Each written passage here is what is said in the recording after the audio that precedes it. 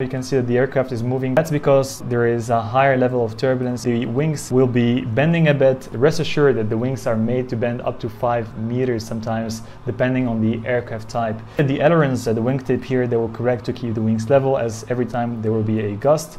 But the aircraft is flying perfectly in case of these conditions. Now I want to show you in the flight deck what it looks like. You can see now the airspeed is varying more than before. Roll is more pronounced, but the aircraft is flying safely. If we don't have any information, which means that this turbulence was unexpected, we would change our altitude to find an altitude that has smoother air. This is a flight control unit. It has our altitude. We would insert a lower altitude. We would go to 34,000 feet, flight level 340. As you can see, we're approaching our altitude. The wind has dropped tremendously. If we go back to the cabin, there is smoother air here. And that's exactly what the pilots will do when you're flying. Sometimes we might change the route because altitude is not always an option.